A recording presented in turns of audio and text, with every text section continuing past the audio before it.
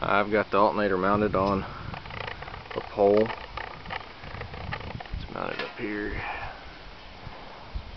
It's got the belt. It is geared. I went through and just made this out of stuff I found in the yard.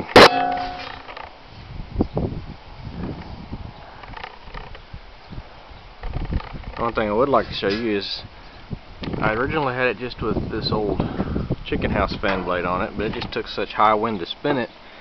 I went and cut 7-inch wide blades out of a 55-gallon drum, and I just tacked them on there, thinking, well, it's just a test. Well, here's what happened.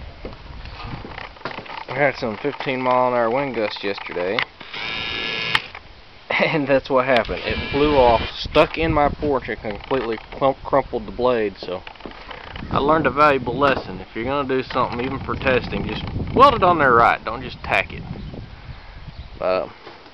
Something else I want to show you. This is an old battery charger for a telephone company. Did 80 DC volts. Well, I gutted it out, scrapped it out, and I kept the box, the voltmeter, which goes to 80 volts, the amp meter, which goes to 50 amps. It's got DC breakers and switches, and AC breakers and switches as well. And that is going to be my charge monitoring station. And that's the alternator I built.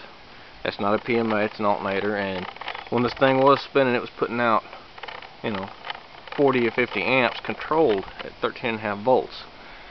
But I've got to redo that, but it's only 20 degrees out here, so I'm going back in the house.